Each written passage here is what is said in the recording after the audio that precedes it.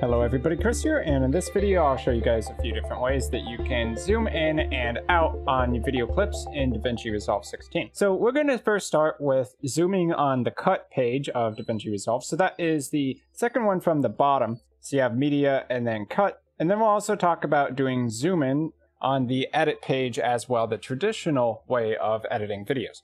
So if you are editing on the cut page, and then you want to modify things about a clip in question, go ahead and left click on the clip you're going to be modifying, and then look in this preview window up at the top.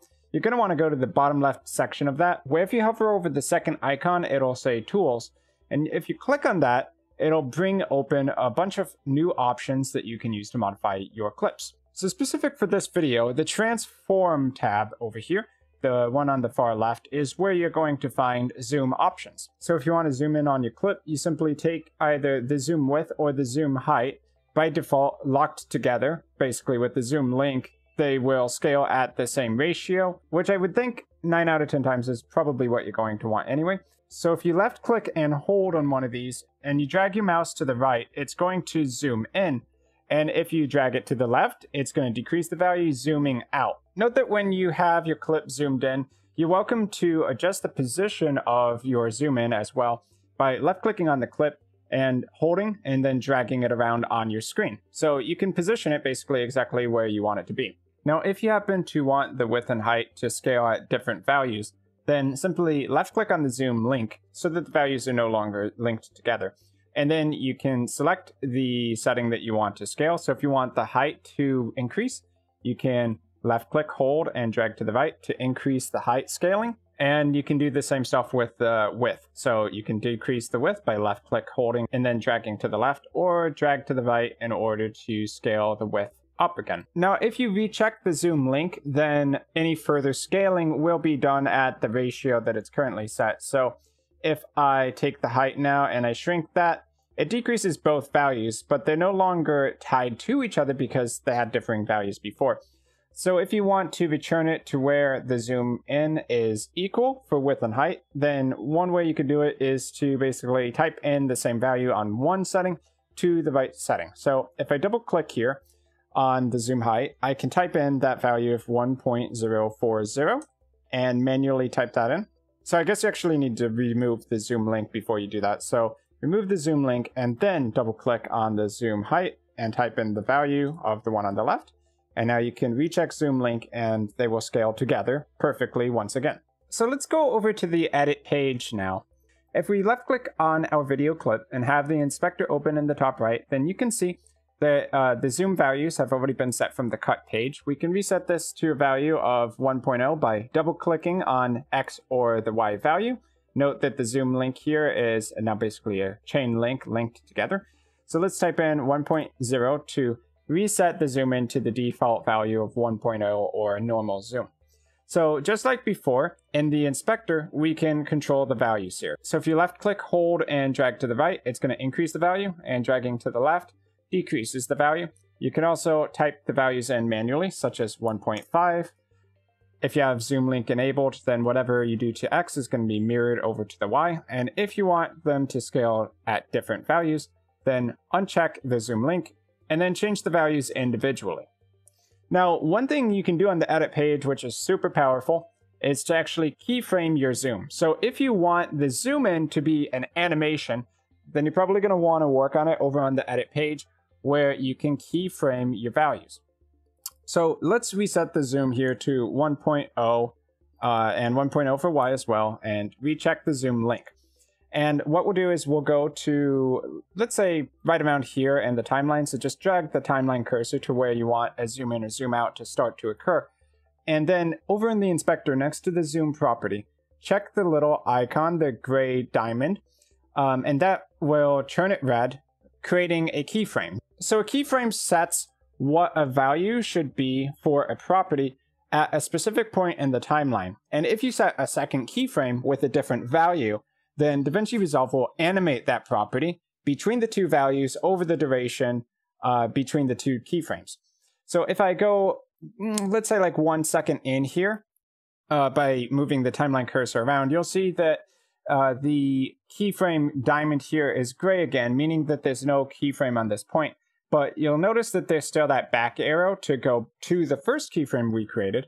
So we can create a new keyframe either by left-clicking on the keyframe diamond, or once you already have one keyframe created, you can automatically create second and further keyframes by just changing the value here. So if I increase the zoom here to something like 1.1, you'll notice that the keyframe diamond turns red because it automatically created a keyframe. I can hit back to go to the first keyframe, right to go to the second one, and this is a useful way of navigating between the keyframes of any properties that you're going to animate. So if I make sure with these arrows that I'm at the first keyframe by clicking on the left arrow until there is no more left arrows, then we can basically hit play and view this little animation we've created. So if I hit space on the keyboard to play the timeline, or I just hit the play button, then we'll get that little animation going on where we actually zoom in over time. Now, another way rather than animating properties would be to actually cut a clip into two different clips, and then on the second clip to zoom in or zoom out to the thing you want to focus on. So if I hit B for the blade tool and I slice this clip into two, and maybe I just go over here and make another slice. So this middle section, let's just say that's where we want it really zoomed in. So what I can do here is go to the first frame of this clip. Since we basically cut it from the original clip, it's still keyframed, so that's a little messy. If we were cutting separate clips that had no keyframes, then we could just change the value at any point. But I'll just change the zoom here to 1.8, something like that, and then go forward, make sure that the value is not changing. Make sure also that it's not affecting any further cuts that you've made. So if you click on this clip, you can see that's still the 1.1, and then this middle clip is the 1.8. We might also want to adjust the position here, so that it's more focused on, let's say, the kettle pot here. So because we didn't keyframe it, we can just change the value at any point, and it's going to apply all the way across this cut of the clip. So let's decrease the Y position in order to have it pan upwards on the screen. So negative actually makes you go up and positive makes you go down. And now if we go back here before that cut's made in the timeline, hit play, then you can see it basically jump cuts to a zoom in of the object in question. And then when it gets here to this next cut, it zooms back out by resetting back to that 1.1 zoom value. One more way that you can use the zoom property would actually be to have the video zoom out completely until you have kind of a zoom out to black effect. So to do that, you can take one of the last few frames of your clip, the ending of your video presumably, keyframe it there, go to the final frame, and then decrease the value of the zoom either by typing it in or by the left click, hold, and then drag to the left method. And then decrease that value to 0. So if we play this, then you can see it basically zooms out until it is so tiny that it's almost invisible, but it's still technically there. So if you want to do that, you might also want to combine that with opacity. So if you use the arrows to navigate to where the zoom out starts, we can keyframe the opacity there. So leave it at 100% to start, hit the right arrow on the zoom keyframe, and get to where it has a zoom out of 0%. And you can just decrease the opacity to 0 there, making it completely invisible. So let's go ahead and play it one more time with that opacity added in. And you can see that this makes it a lot smoother of a transition. You could do essentially the same thing in reverse for the start of your video if you so chose. So one more trick I want to show you guys about zooming in your videos is the use of ease curves. This is particularly relevant to doing zooms because if you have a zoom that occurs at a linear speed, you might find in certain situations that it just doesn't look as smooth as having a zoom that has an ease curve to either slow it down at the start and speed it up at the end, or vice versa, to have it start really fast and then end slow. So it gives you a little bit more of a natural movement.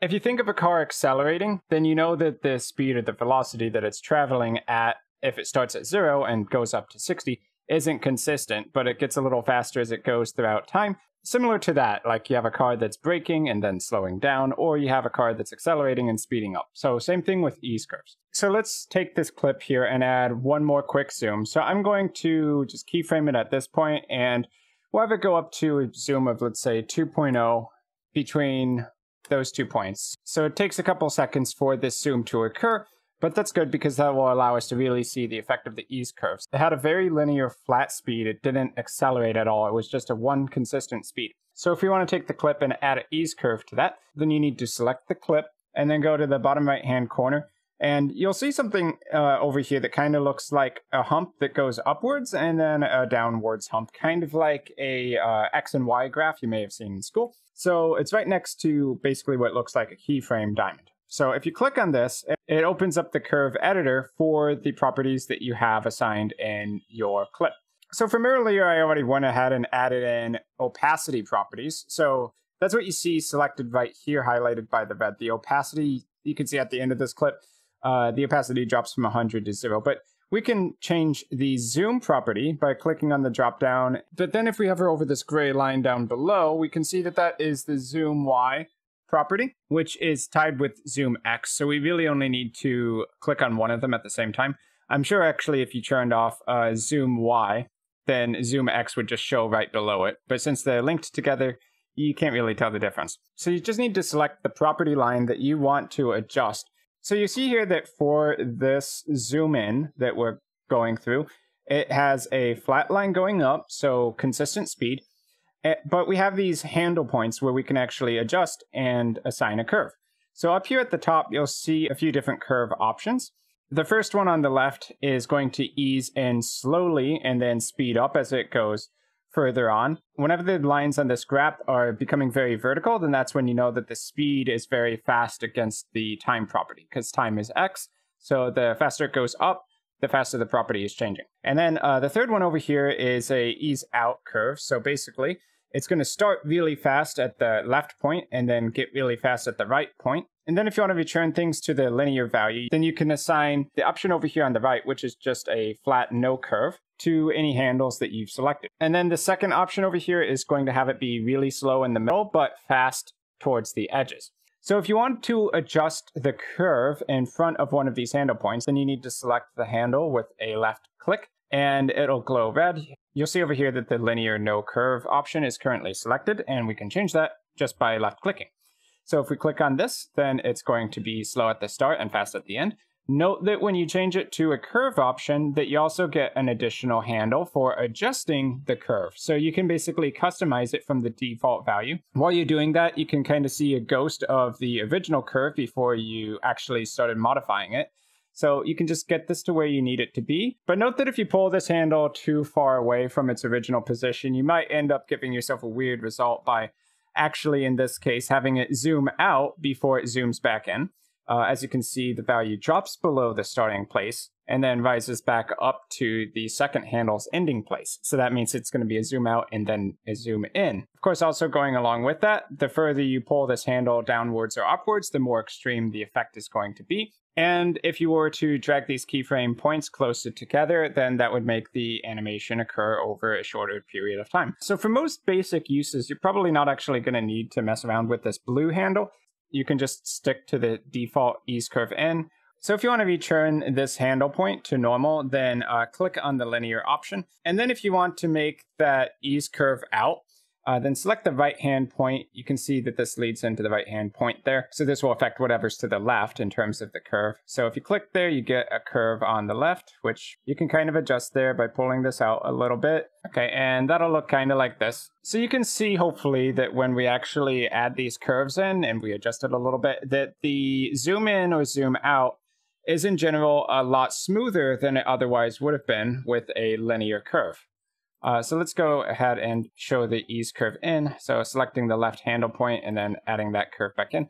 And we can show it like we should have a minute ago. So you can see it starts really slow and ends really fast. But in terms of how smooth it looks, it makes a lot more sense because it accelerates a bit over time rather than immediately going from like 0 to 60 miles an hour in a car. You go to like 5 miles, 10 miles, so on and so forth, and then you get up to 60 miles per hour. So it all depends on how you want your zoom ins to look, but that's where you find the options for it. So you can play around with that a little bit and figure things out, but that's at least the general idea of where you find that. And for the record, this will also work with all animated properties inside of Resolve. So anything you're going to keyframe, you can put into the curve editor. It's really useful. So in a nutshell, that is essentially everything you need to know about how to zoom in and out of video inside of DaVinci Resolve on both the edit page and the cut page as well. So I've been Chris. I hope you guys learned something from this video, and I will see you guys in my future video content.